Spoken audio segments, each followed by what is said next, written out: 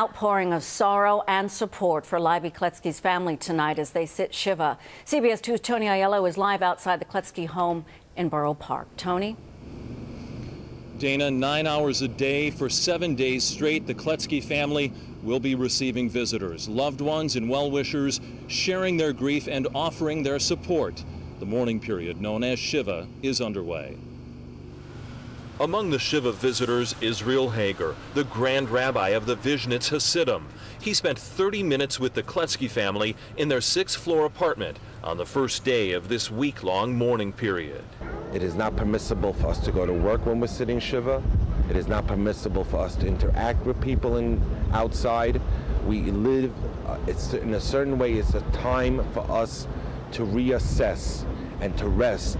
This family friend says the dead boy's father, Nachman, and his wife Esther will likely not leave the apartment until the Shiva period ends next week. There is word the family has been spared some of the more gruesome details of what happened to their son. And there now is a sign on the front of their apartment building asking Shiva visitors to be mindful of that. It reads, "Be sensitive to the family. Do not share rumors." And there are many focusing on suspect Leiby Aaron, jeered today as he left the 67th Precinct Station House.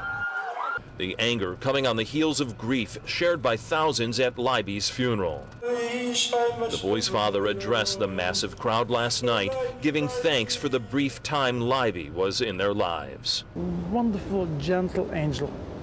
Nothing else I could say. He's a fully developed, normal, perfect child with perfect parents. Mr. Schwartz says the family is holding up about as you would expect, dignified in their grief, grateful for the turnout at the funeral, and comforted by the messages of condolence that are coming in from across the city, from across the United States, and even from overseas. Live tonight in Borough Park, Brooklyn, Tony Aiello, CBS 2 News. Tony, thank you. And stay with CBS 2 and CBSNewYork.com for new developments in the nightmare in Brooklyn. We'll have more tonight on CBS 2 News at 11.